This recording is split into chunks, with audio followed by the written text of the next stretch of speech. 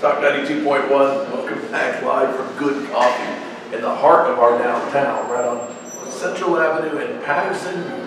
See the little construction overhang on the outside as they continue to renovate the second, third, and fourth floors. Second floor going to be event space. Third and fourth floor, 6 rooms, 12 total. Boutique hotel experience. Already booked 3 times over into the new year.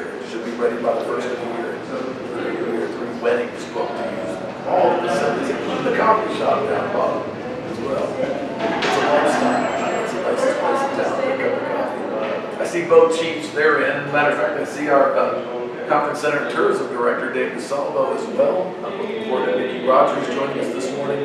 Looking forward to Megan Barwick coming in and talking about hurricane preparedness. But we're also going to have a good half hour with both chiefs, Chief Boutwell and Chief Manningham. Still with my buddy John Quarterman. John, May 7th for the river cleanup, and you just informed me it's too late. Yes. By land or by sea? Yes, I just found out yesterday. Teresa Turner from the city sent an invitation to clean up some old land that same morning, May 7th. They can all meet in one place and then distribute to places. She told me that the places are taken or drawn from the list that I sent her request upstream. There's all sorts of places on all the creeks, including on the ones we previously mentioned, but also Creek and